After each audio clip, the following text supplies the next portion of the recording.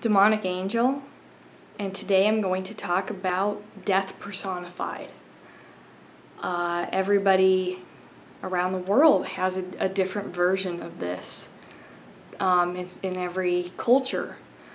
The best example that kind of comes to mind is the Grim Reaper with the sickle and the long robe with the hooded kind of black and the skeleton face, and that's death personified. Death personified is also things like where some Native American cultures think that owls are, if you see an owl, then it is an omen of death.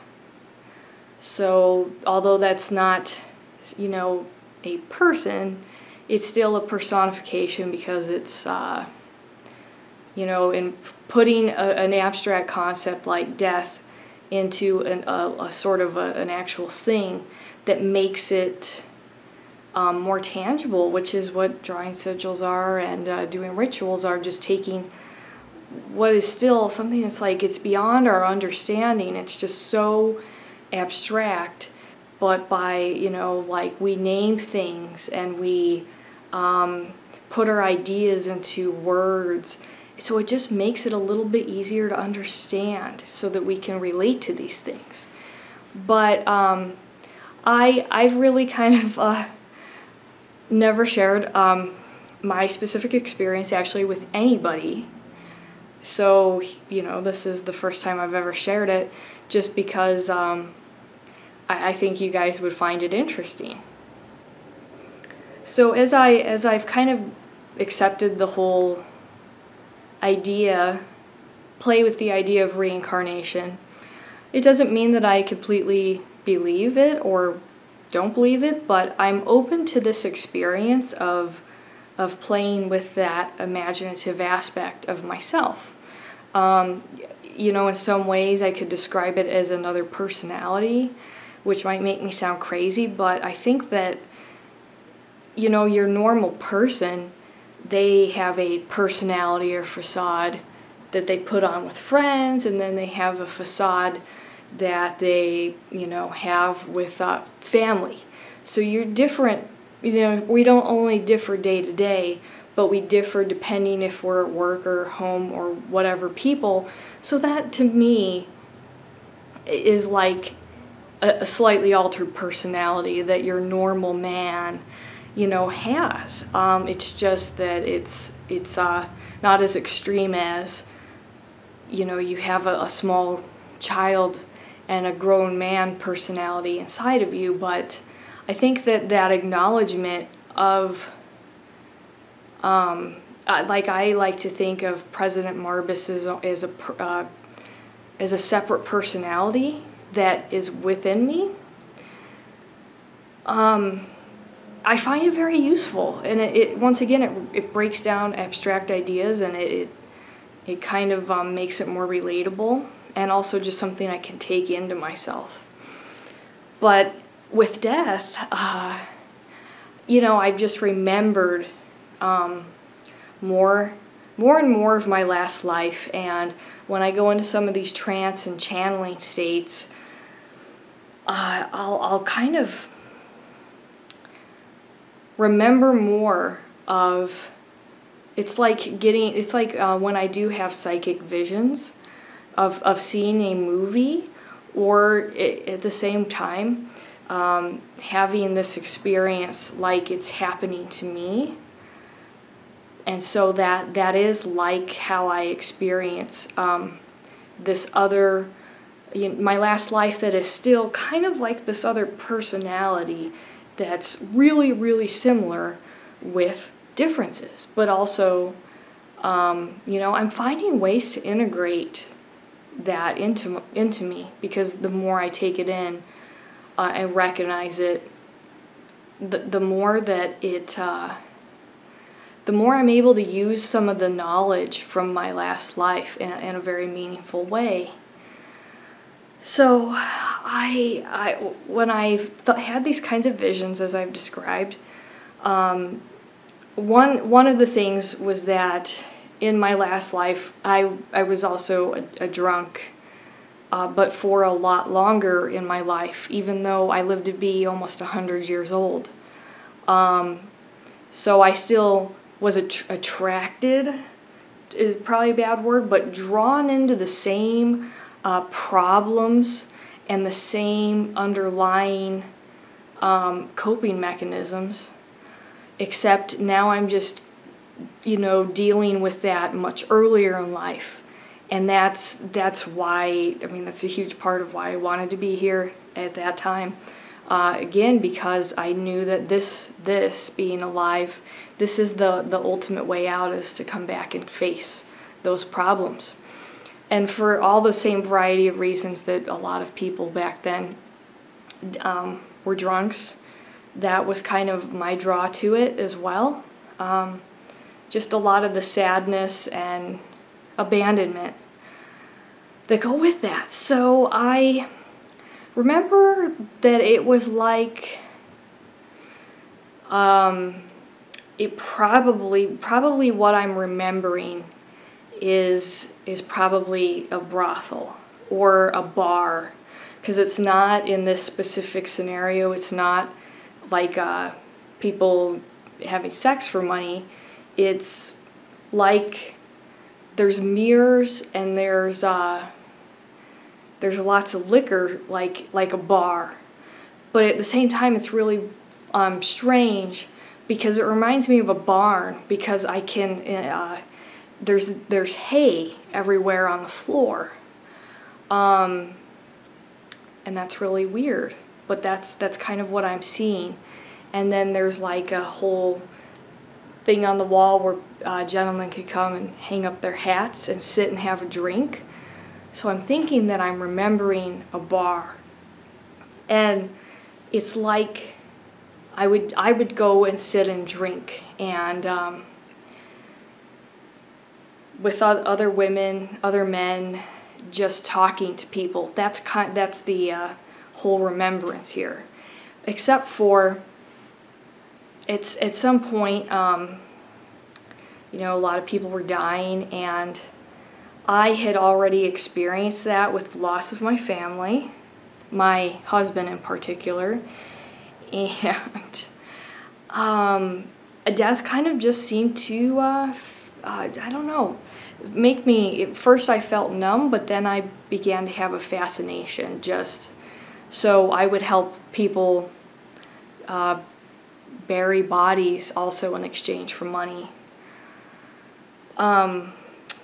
So, I would also have this depression, and that's what I was trying to self-medicate from.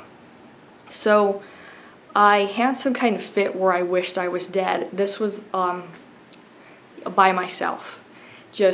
I really completely wish I was dead.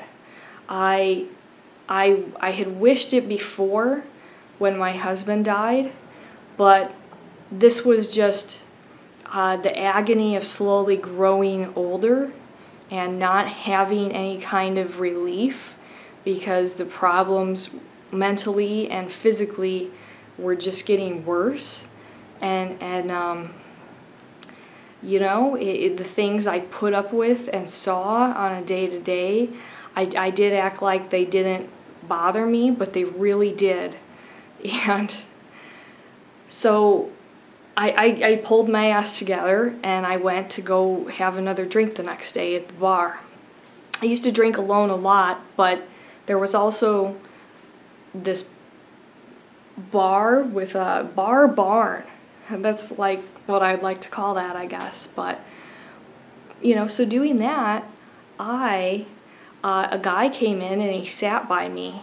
And he had really pale white skin and black eyes. Like I've seen people on the internet describe black-eyed children, kind of a phenomenon. That's what this guy's eyes looked like. And he didn't talk to me. But I started to talk to him, and I had been drinking too much, and I said, why won't you just take me? Like I was speaking to him like he was death. I can't do this anymore. And I never, as much as I really try and I zone in on this vision, he never speaks to me at all. But he's just this really handsome guy, except in some of these contemporary ways, like people would describe ghosts, where it just completely pale skin and black eyes. He didn't blink, except I treated this like this, that he was normal. And so after a while, he got up and walked away. And I saw him a couple more times when I would go and help bury the dead. And when I say bury the dead, it could range from this kind of other area where they were kept, and packing them into like a wagon to be carried away. That was usually my type of a thing. And I would see him, and he never talked to me. But I thought he was a handsome guy. But I mean, he seemed unreal and creeped me out. So then life went on. I got older, really old, really old, and I did other things, like became a really good cook, and sewed things, and I was still, I was poor, well, kind of, and I just wouldn't let the government have my money, so I kept my money with me as I aged. I had a husband, and he died when we were about 70 or something. And that was that real final kind of happiness that I had. But I just loved living in this really weird, it's not really love, but just as I continued to exist, even though I did have 3 kids in my last life, and they all died of alcoholism-related issues before me, there was a really sense of just wanting to be alive, just that was what I needed to do. And, most people think, hey, I'm going to die at 80, at 90, or whatever.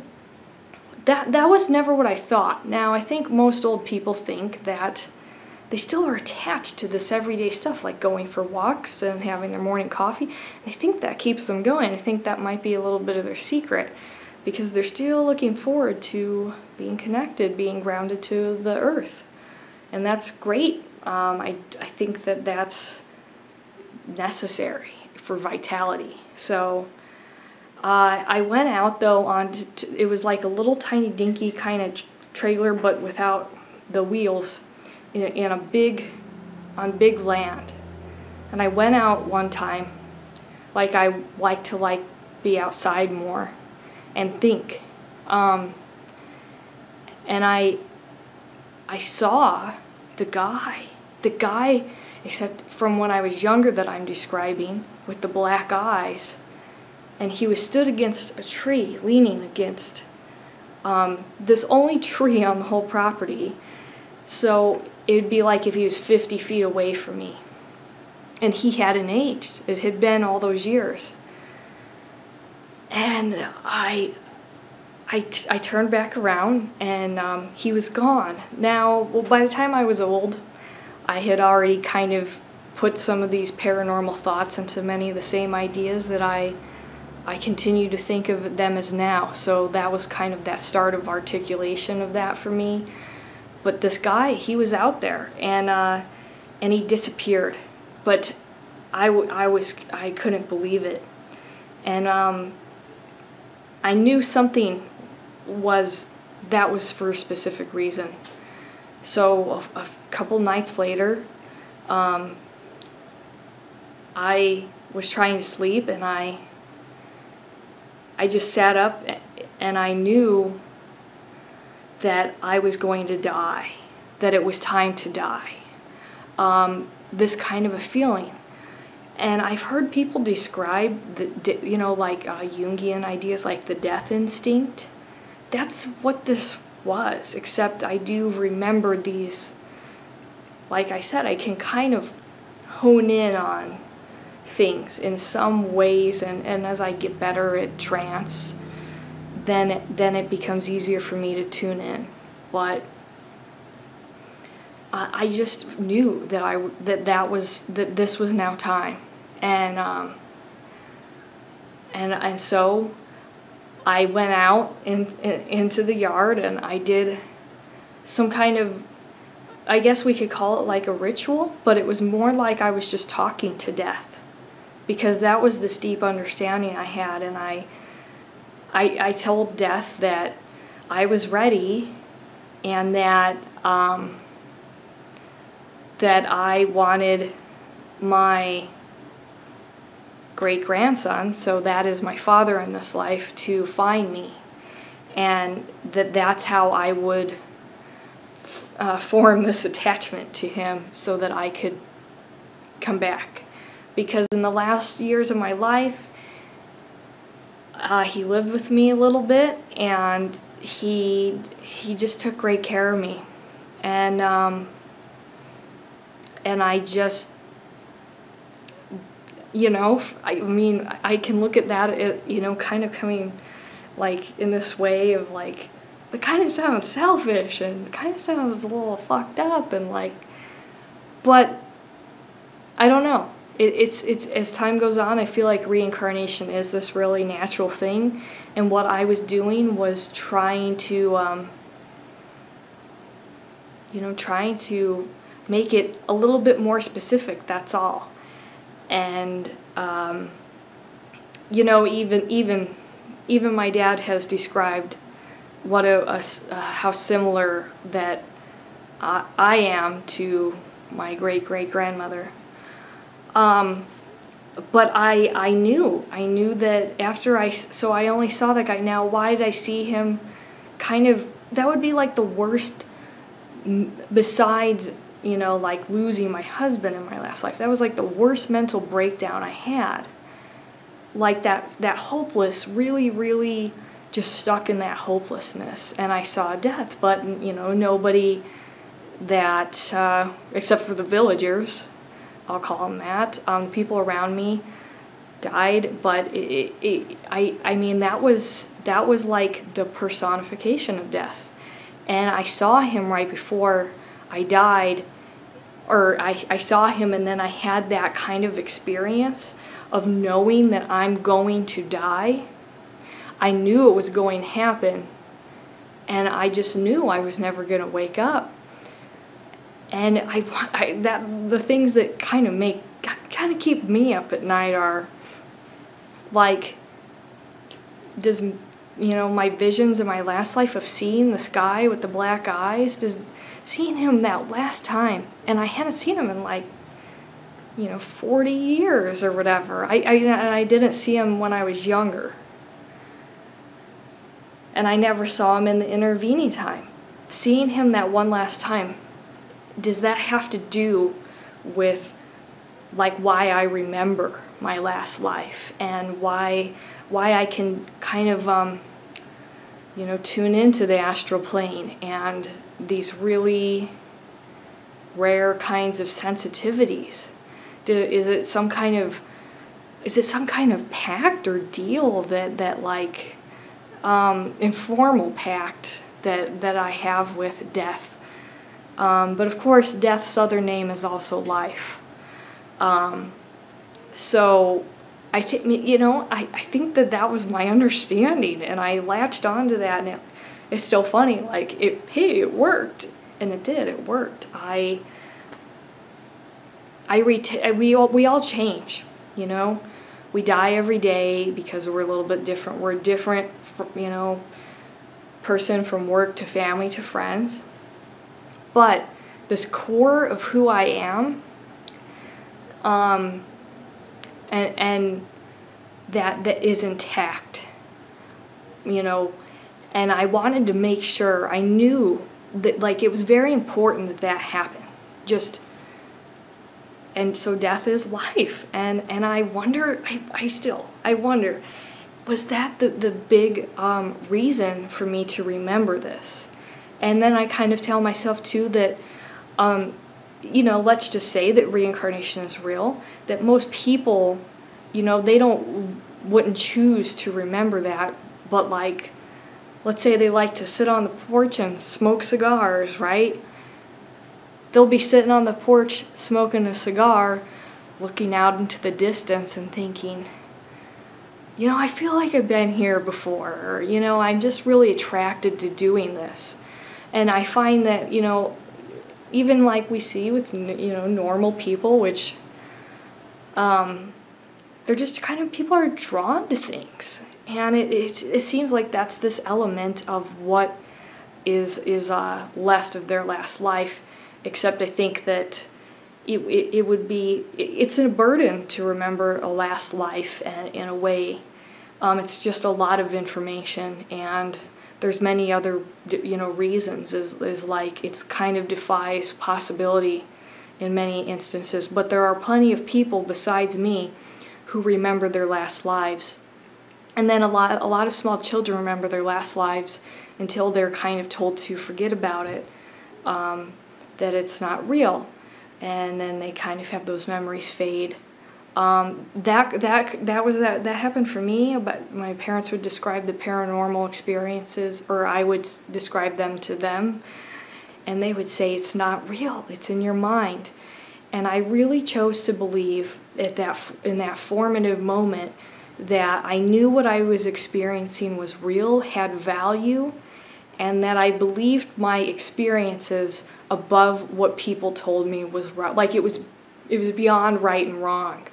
That this internal compass of my experience would be there for me, like that I trust it. And there's circumstances where our internal compasses get a little off, but as a child I chose to keep this door open, and I'm glad I did. I'll talk to you guys later.